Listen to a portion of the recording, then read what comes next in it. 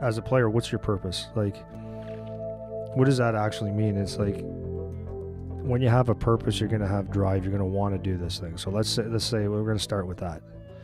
So without a purpose, there's going to be a lot of things you're not willing to do. So purpose actually gives you the tools. Well, how do I say this? It's going to make things tolerable.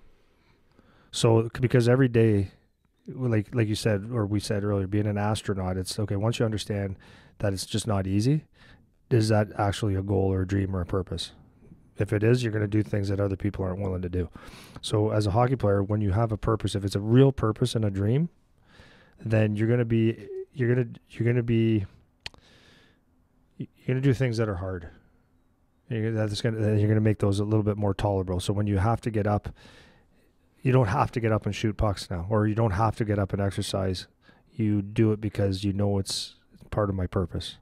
And even though you might be tired, it's tolerable and satisfying at the end. It's not just a chore.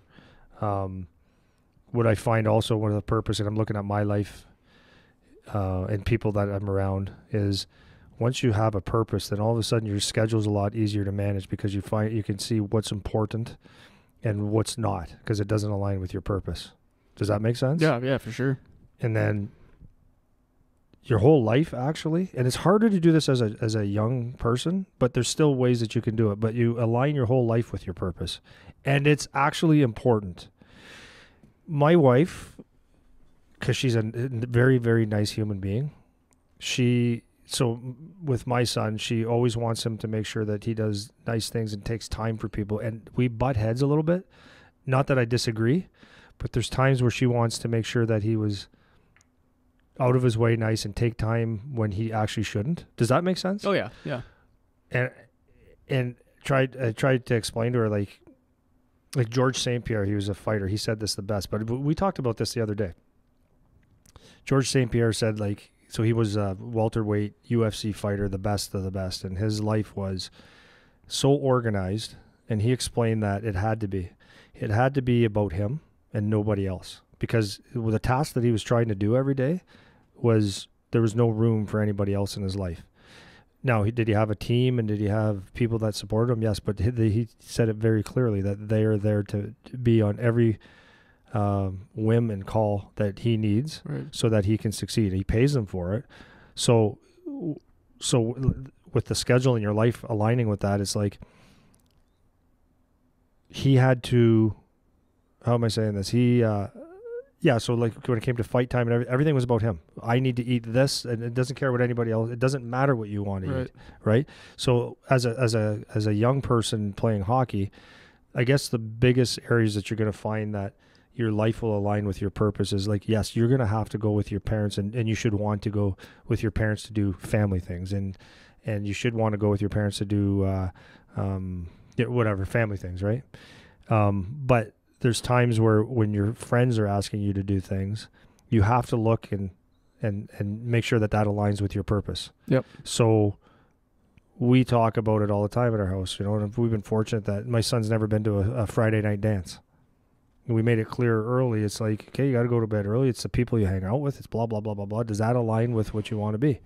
And is going to one dance going to kill him? Is it going to make a difference? No. But it's a thing, and he actually takes pride in it. He goes, I just have never went to a dance. Yeah. I'm a hockey player. That's funny. I had the same idea. I was exact same thing when I was a kid, the Friday night dance thing. Because that was like the first. Mm-hmm. It went from hang out at the mall on Friday nights. That's a cool thing. To the next cool thing was you would, in grade like 8, 9, 10, there was the dances Friday, Saturday. And I never went ever. And not only did I not go, the time I did go, I went to one. I remember it still. And I thought it was the dumbest waste of time. Yeah. Because by the time I went, I was probably in like grade 10, so about Charlie's age. Yeah. And by the time I got there, I had not been going for 2 years already. And I was like, this is what you guys are doing? Like, this is what we're doing here? Like, this sucks. Like, this isn't fun. It's weird and awkward. And, like, no one really knows how to behave. And it was kind of... And I guess there might be something to be said about figuring out how to navigate that kind of situation, maybe, I guess. But it was just, like, something where I felt it was so unnecessary. And, you're talking about...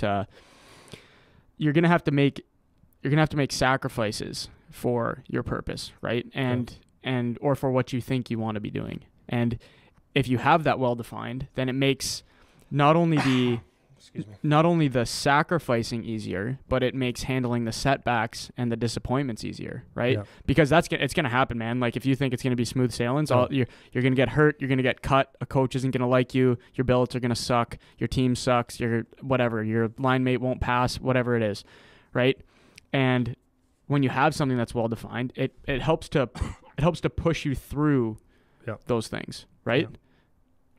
Yeah. When you look at Dalton, he says, I'm selfish. He goes, I had no choice to get where I wanted to be because it's so hard. You have to be. So, like, you look at players, like, and here's the funny thing, right? Like, people see the NHL and even junior hockey as, like, it's prestigious. And, yes, of course, to a certain degree it is. I mean, you're playing in the best leagues in the world, and, wow, it's awesome. But what you're giving up for that lifestyle is huge.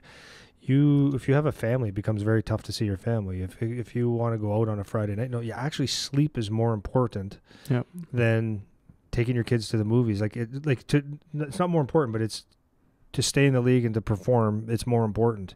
It's more important to eat what you want than it is what the family wants. You can't just have whatever you want to eat. It's like everything revolves around the player. And does that make sense? Well, yeah. When you're making $5 million a year, it makes sense. That's the price you have to pay. Mm-hmm. Right? Well, and that's the thing. It's you say it's more important to do those things, but it's only more important if you actually want it. And that goes back to what we were saying. Like, do you actually want it, or are you just saying it would be nice to play in the NHL? Because it would be nice. Everyone would like to do that and make $5 million or even $1 million, whatever it is. But when it comes down to it, and you have to do those things, do you want to do those things? Yeah. And that's what's going to define whether or not you actually want to be a hockey player. Do you actually want to be a professional? Are you willing to do what you need to do? And that defines it. Because then those things like I have to go to practice, I have to work out, I have to eat right, I have to. People say this all the time. It turns from I have to I get to, right? 100%. Because now you want to do those things because it aligns. And then the other thing too that I wanted to point out is if you actually take pride in those things and you actually care about that, then and the more you show it, like what made me think of this when you're talking about you training a kid and whether or not you're gonna pick a kid to. Or be okay with a kid coming and training with you. Like other people are going to want to help you, right? And that's the other thing.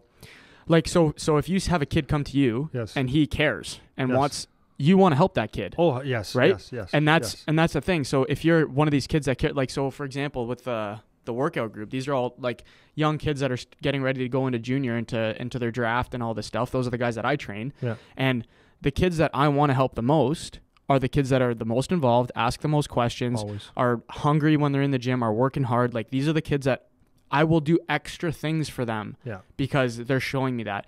And that's not favoritism. It's really not. I guess maybe in a way it is, but they're earning that. Yeah, it's earned. Right? They're earning my attention. Yeah.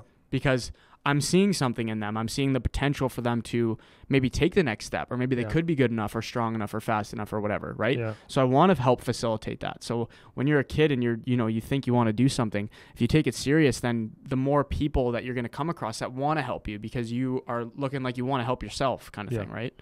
Yeah, and just going through all this, like I'm just thinking of if I've got a student watching or parents watching or coaches for that matter, it could sound like, wow, that's a lot of stuff.